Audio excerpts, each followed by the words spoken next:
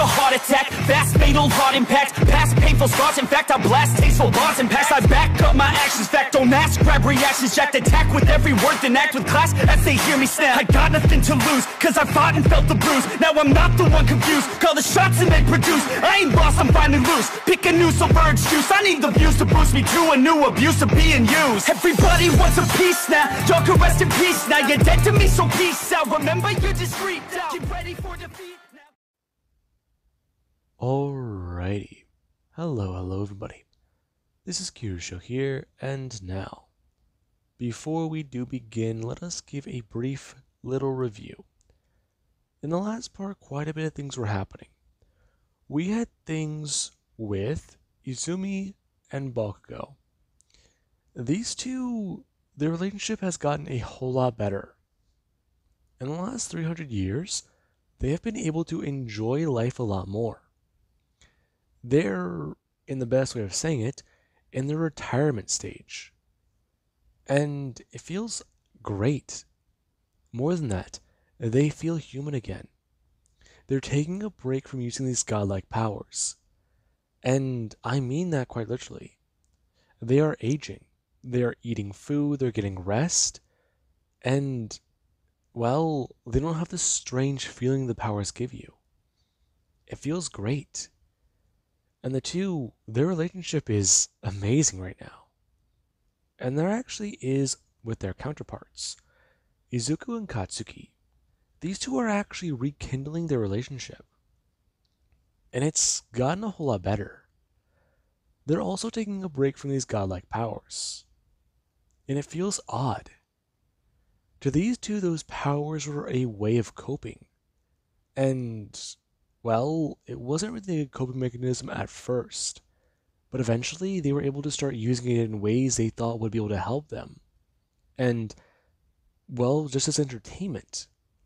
But now that they're back together, it felt strange. There was only really two things they really wanted. Each other and their family.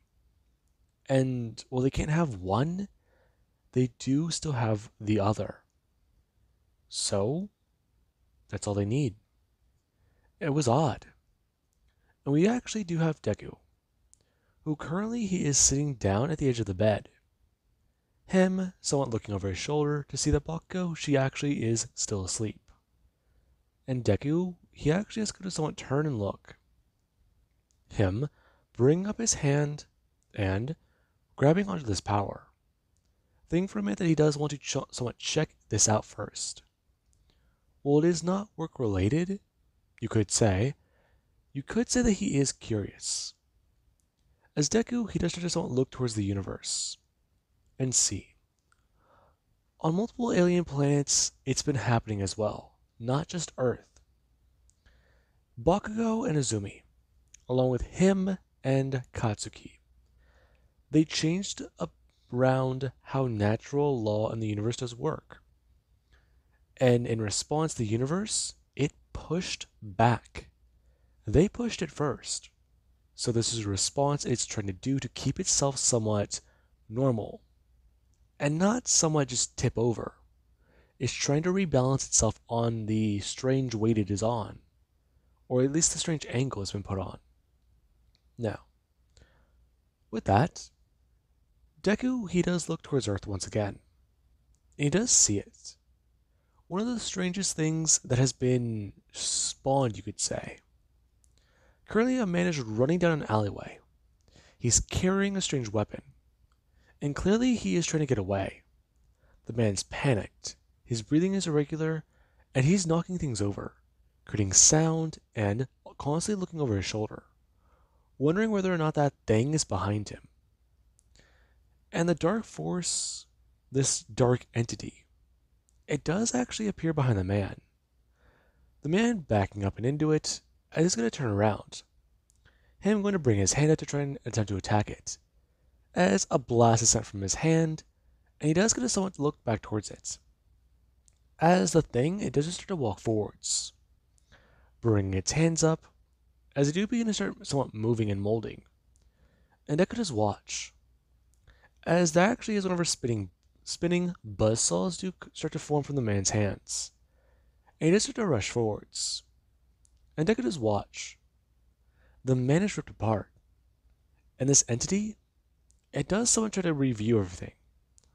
And Deku does look into its mind. This thing isn't a human. It poses as one, acts like one, and it does bleed like one. But it's not. It's circuits and gears. But it is sentient. And, well, it's hunting. He doesn't know where this thing came from, but it's punishing people. And, well, if they're guilty of their crimes, then it eliminates them. And he doesn't really like that. Okay, but that thing on Mars, they didn't create that one either. And then this thing pops up. There is no hero to deal with this fucking machine. But on Mars, is that Bakugo's department or... No, it's gotta just be natural. It's gotta be natural. If they don't create a hero for that thing, or at least find someone to fill that void, then that thing could probably run a rampage. Now, with that, their actions were Bakugo. She was going to someone's turn over, her reaching her hand out and onto Deku's side of the bed. As she actually is going to someone reach out and try to find him, finding that he actually isn't there. As Deku, he does going to bring his hand up and turn off his power, taking it out of his body and going to someone set it aside. Him doing so as it does somewhat resemble an old ring.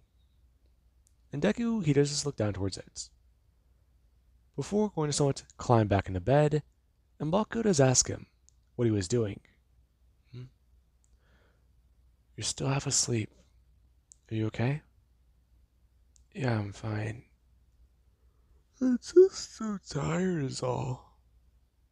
Yeah, I know. I'm tired too. But I couldn't sleep. That doesn't make sense. Yeah. Yeah.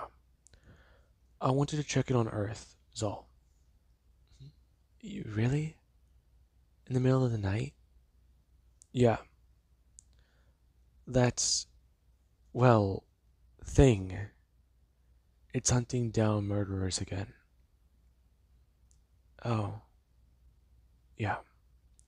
Deku reaching his hand out and pulling Bakugo in a little bit closer, talking about how it's killing them. And it's not doing good deeds as they thought.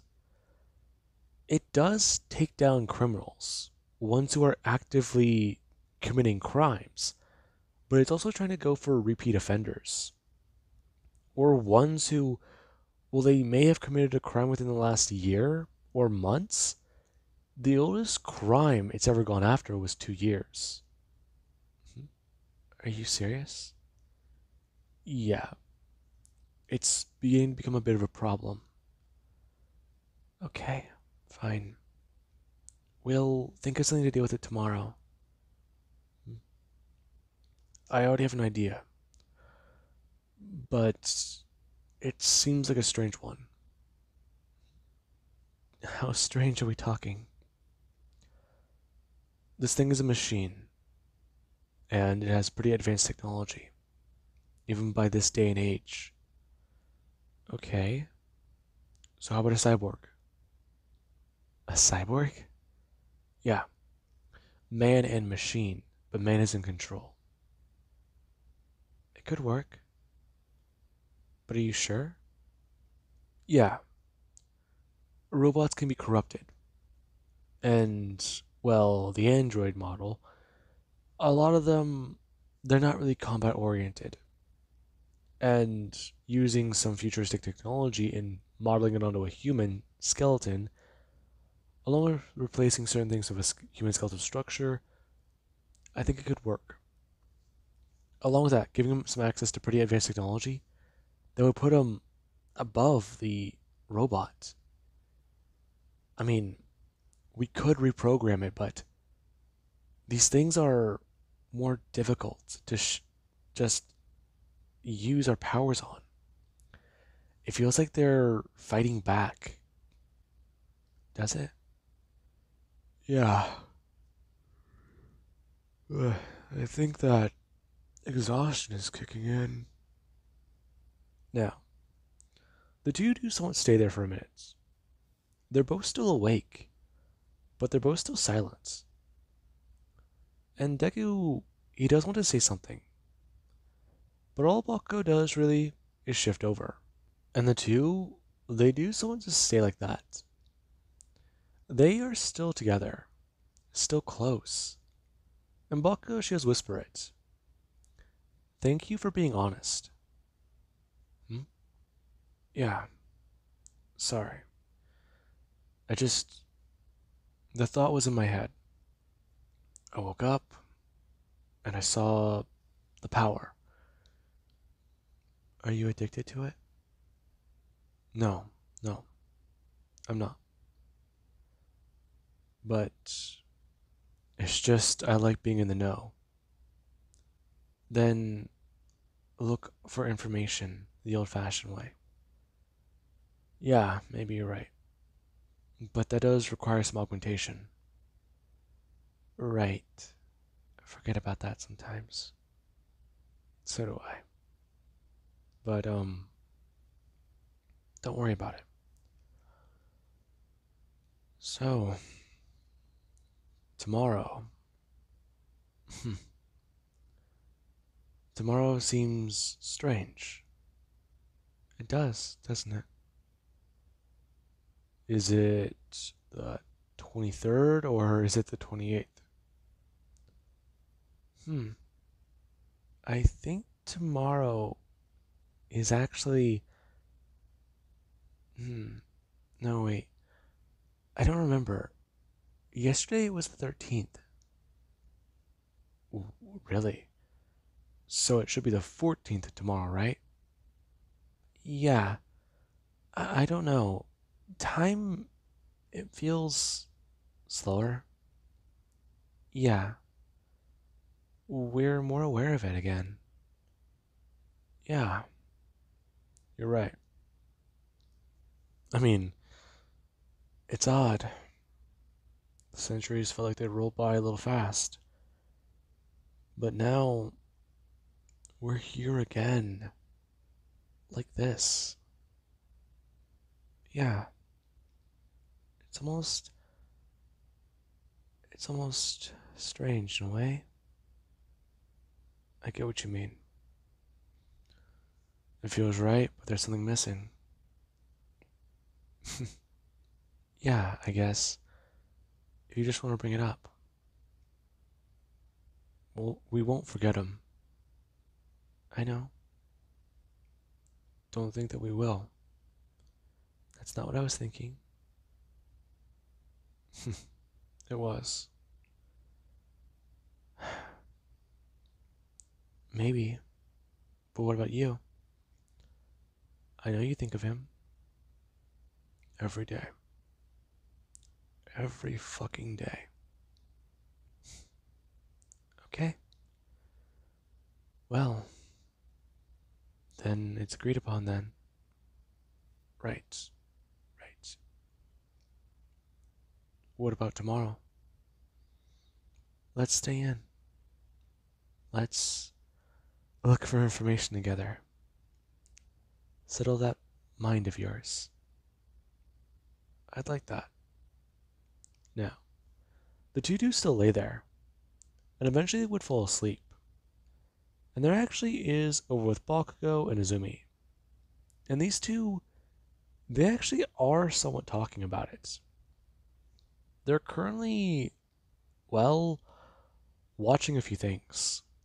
Watching how heroes have been talking, saying things, trying to track down villains, take them down, take them out. And it feels odd. There are some heroes who they're a bit more on the fence. And while they would rather not have heroes like that, they are well intentioned. People are talking about the machine and how exactly they have thoughts on it. And other heroes, they've talked about how they don't like it. It's a machine. It isn't human, and it definitely isn't one of the AIs from Earth. Whatever it is, it's not an artificial intelligence that has been given life. It is purely made to kill, to hunt, and it needs to be taken down. It is punishing guilty people, but those people are still people. So, it needs to be destroyed. And there are others who they think a little bit otherwise. These people, they follow a bit more under the morally gray category. They're not too sure what to say about it. They think this thing is doing good, but they can't really blame it. It's a machine and it's just doing what it's programmed to do. But they don't know what the fuck it's programmed to do. That's the problem. They know it's programmed to take out and eliminate crime. That's the best definition they have for it. Or at least take down criminals. And if it's just following orders, it cannot be blamed. But it still does need to be stopped. And there are some who they feel like this thing, if it were just to witness a small little crime, even a minor one, would it still have the same extreme reaction? Would it still go after that person for something that's just so insignificant to taking another life, per se? And that's why things are a bit more challenging. Even if they were to try and track this thing down and destroy it, take it out, it could just jump to a different place. And the day of technology, this day and age, thousands of years later, technology is fucking everywhere. It could jump into one of your implants and you won't even know it. Up until you take it somewhere with more technology, it can just jump into something more advanced. It could be halfway across the universe by the time you think you have it cornered. Or it could just back itself up somewhere else and you think you destroyed it and it just has another copy that activates immediately. There's no telling what this thing can do. And that's what makes it hard to deal with. Even if you track it down, you have to be thorough with destruction. Make sure it's destroyed. And that is the main issue heroes primarily have been having trying to hunt this thing down. It slips into the internet. And yeah, that's not fun. Now, Bakugo, he actually is somewhat focusing on that. Thinking about how they need to take this thing down. Maybe see if they can find somebody who can do this. Find someone who can focus on the machine. If not, at least a hunter. Someone to track it. And they can use more heroes. Team up even. Form a team to deal with something like this. Okay. Maybe, but what type of hero would they need? It's a robot. So technology might be out of the way. Out of the scope of it. Alright, but if that's the case, then no technology. Then, well, messed up to say, but the best idea is just a guy with an EMP. Or really just someone who's just highly durable and highly strong with a weapon. Hell, maybe even a gun or a fucking sword, who knows? And that's the issue. Bucko, he's trying to overcomplicate things. But he's also trying to go back to something simple. And he's going to somewhat break his focus. Bakugo. Huh? What is it? Were you listening? No, sorry. I was, thinking. Okay, well, while you were thinking, I may or may not have looked around. Did you use the power? I did, but you're gonna be glad I did. Take my hand. Bucko reaching out, and doing so. As Azumi, she doesn't want to share this gift. Bucko feels himself change a bit, and the two are currently standing somewhere else. As there does sit somebody. They're looking out into the distance. They're sitting on top of a rooftop, and they're just thinking. They're contemplating a lot. Where are we? We're back on Earth. We are. Who is that? That, my friend, is our hero. You're serious? Yep. Affinity for machines. A good hacker. Skilled. Troubled past. Is this really our hero? It is. Now, keep hold of my hand. If it slips, then we're both gonna feel backlash. We are. You retain your power, but I'll feel drained. Right. Okay. Now, Izumi is gonna call out their name. The person going to turn around and look to see these two people. Who are you? What are you doing here? The person pulling a weapon. And Bakugo, he doesn't immediately look towards Izumi. Great start. Okay, okay. Put the weapon down. How did you find me? I had to hack through the locks to get through here. And you being here contemplates that. Okay, okay. Listen. We're here to help. To help. To help me? Are you serious? Do you have any idea the type of shit I'm involved with? We do, actually. Yes, we do. Okay, okay. If you two know and you're here to help me, how? What are you gonna do? These people want me dead. And as hard as it is to track me, I'm sure they'll find me eventually. They know my pattern, they know my signature. Okay, okay. Just give us a second. Fine. Okay, well, you really freaked me out for a minute. You're not augmented. Yeah, harder to track. How did you know that? Because we're about to give you a bit of an offer. No. No job offers, no nothing. I'm done. I just want to start a new life. Trust me, you will. What? What we're here to give you, it's an opportunity. You wish to do good. We see that. We want to help. And how can you help me? Are you one of those supers? No, we create supers.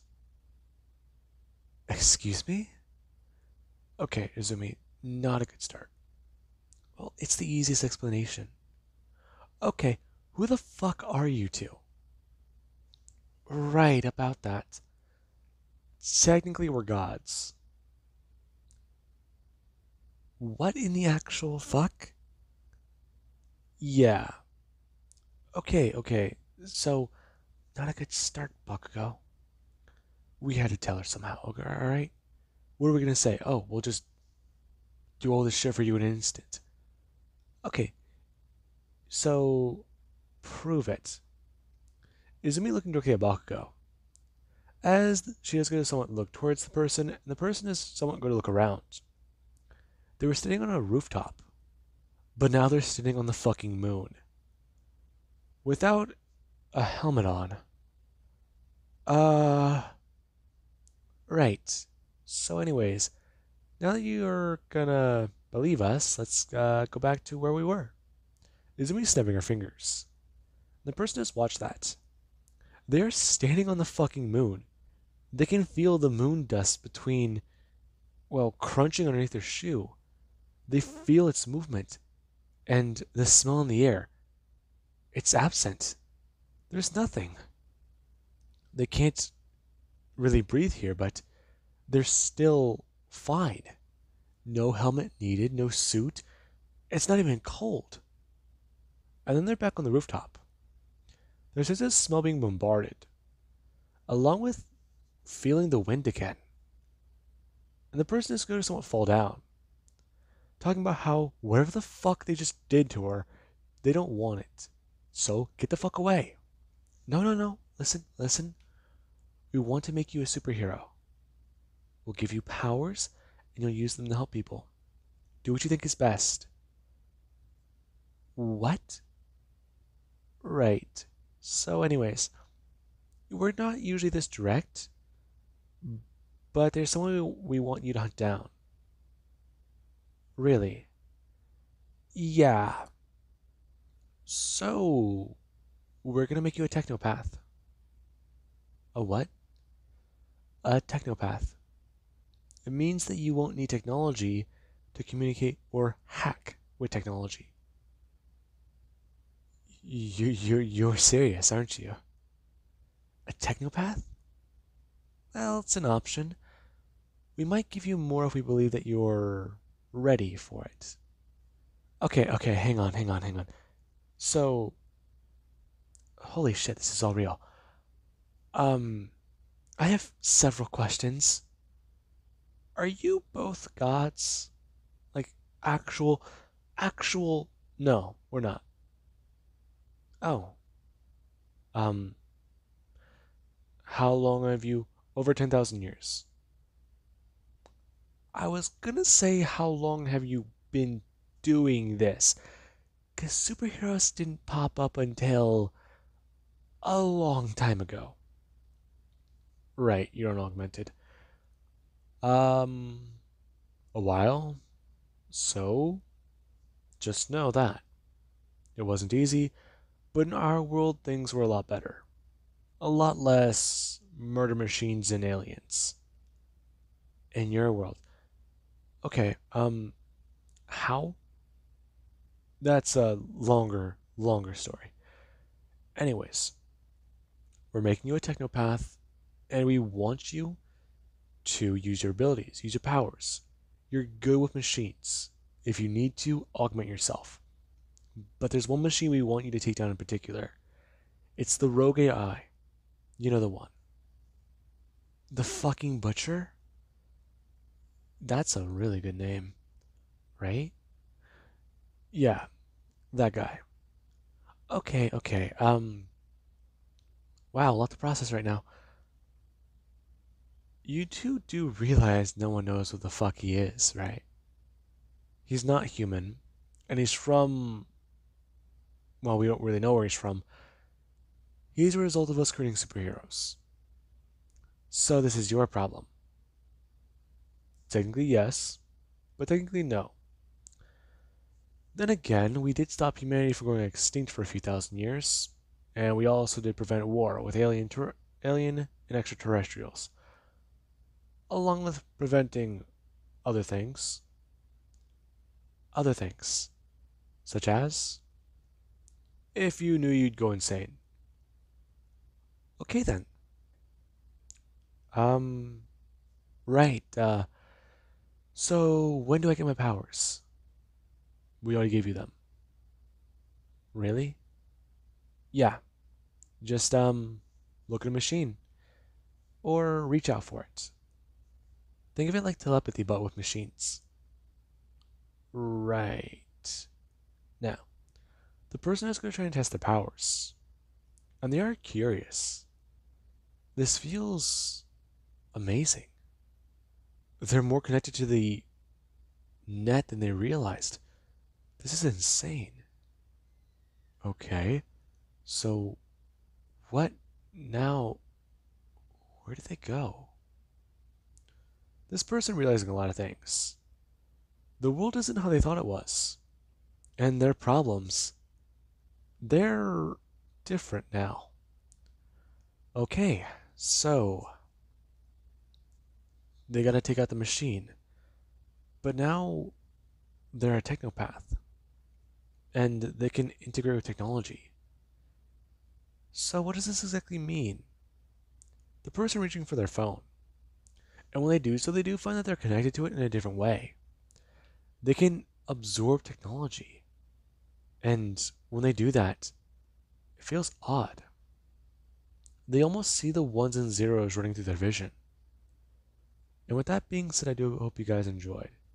And have an amazing day. I'll catch you guys in the next part.